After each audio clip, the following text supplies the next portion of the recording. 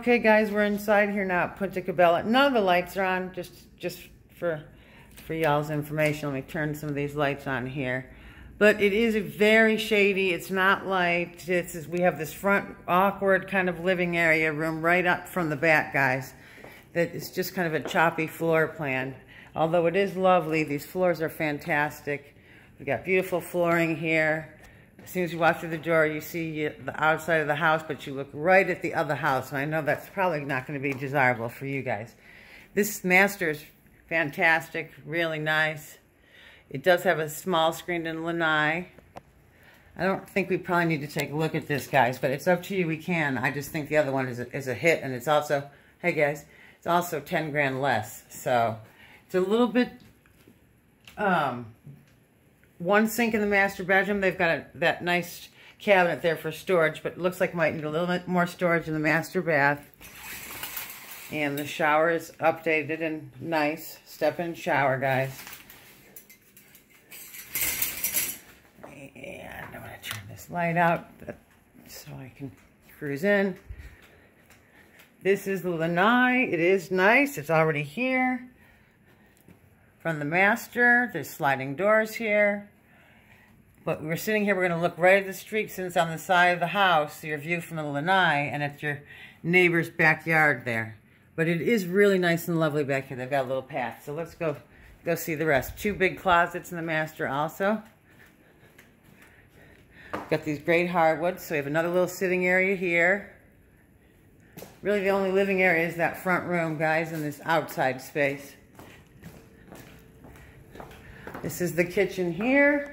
Very lovely. Nice wood cabinets. Nice wide open. You can get the feel for it. That's where we walked in. And here's the lanai.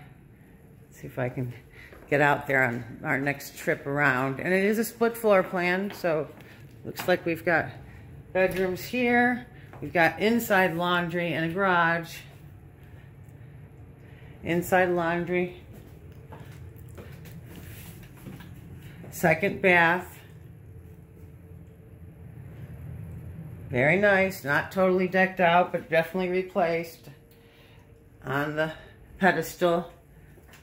This is the shower here. Very nice. Well kept. And I think we're going to be able to go out. This is the outside from the bathroom. You can walk outside if someone would have put a pool here, which you had plenty of room to do so, it looks like. So they have a really nice little foliage area here with some growth, and your fireplace, that's your neighbor's house. And the lanai. It's a nice size. About twice the space of the new builds on the lanai. This is very nice. You guys might want to take a look. Just let me know after I send it to you. And we're back here in the bathroom. And we've got our 2 bedrooms here. There we go. 2 bedrooms, nice size, walk-in closet. So the other ones, the bedrooms are a little bit smaller on Posadas.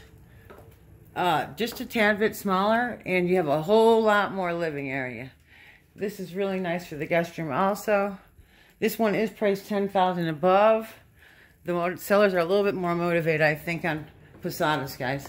But it's really a matter of what you love. So, here we are. Punta Cabello house. This is very nice, this living area here on this nice floor that they put in. Lovely. And you know, the architecture we can live with, I think, guys. Kept up very well. And so this is Punta Cabello. And as we walk in again, just want you guys to see, we're walking right into this front living area. It's all open, but it's a little cramped in front here. Okay, see you guys this weekend.